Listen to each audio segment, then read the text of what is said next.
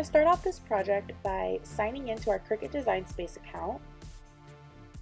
If you have an account, you can go ahead and sign right in. What's really cool is this is cloud-based, so you can work on at home and then come into the Forge and continue to work or cut using our machine. You can also create a Cricut ID using an email. Once you're in, you're going to click on the top right, New Project, and it's going to take you to the canvas. Here you're going to find a variety of different tools so you can create your own decals. We're going to look for an image of a deer. We're going to go ahead and click on free since we don't have their subscription. And they have a variety of different deer decals here. So I kind of like this black one. So we're going to go ahead and click on it and click Add to Canvas on the bottom right. So we can go ahead and adjust the size and make any changes if we wanted to add anything to it. But I'm not really okay with this decal. I feel like I'm looking for something different. So we're actually going to go online and look for a silhouette that I really like. And we're going to go ahead and drag and drop that file directly to Cricut's own image software. So we're going to remove the background, or you can go ahead and manually remove it by selecting the magic wand or the eraser tool.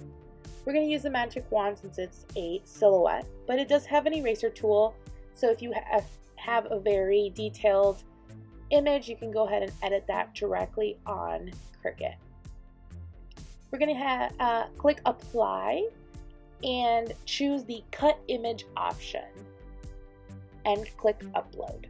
This will add it to our recent upload section, and we can go ahead and click the decal that we just edited and add it to our canvas. Now I'm going to go ahead and adjust the size of this silhouette and go ahead and delete the other reindeer off my project. And once I get it to the size that I want, I am ready to cut this out using our Cricut Maker in the Forge Makerspace. So we're going to go ahead and click on Make It and choose On Mat option, confirm it, and then we have it on directly on our map. And then it's going to go through the 3-step cutting process.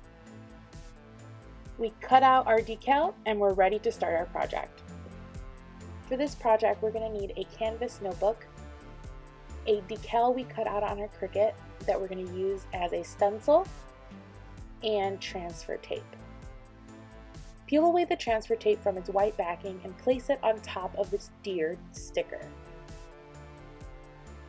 Rub down the tape, making sure you get all the nooks and crannies. Then you're going to slowly peel the tape away, pulling the deer sticker along with it. If it's not lifting off the backing, just rub the area some more until it does. Carefully place a deer in the center of the canvas book or wherever you'd like, and tape along the outside edge, covering any exposed canvas. We will be using dark blue, blue, purple, and white acrylic paint. Starting with the dark blue, we're going to dab the paint with a sponge until you cover the antlers and the ear of the deer. Make sure that when you're painting to cover all the nooks and crannies. Then, with the blue, dab it from the ears to the bottom of its face. And we're going to try to blend where the dark blue and the blue meet. Next, take the purple and dab it along the neck area, blending the purple and blue where they both meet as well.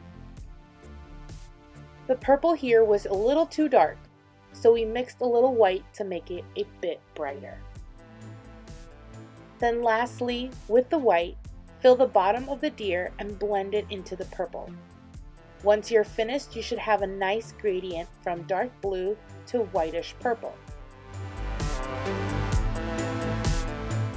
We have overblended just a bit, so our gradient looks a little more like dark blue to blue.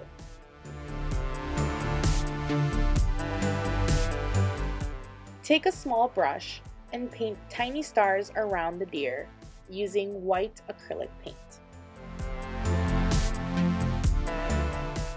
To make smaller specks of stars, load the brush up with white paint and start flicking the brush around until you're happy with the amount of stars on your canvas.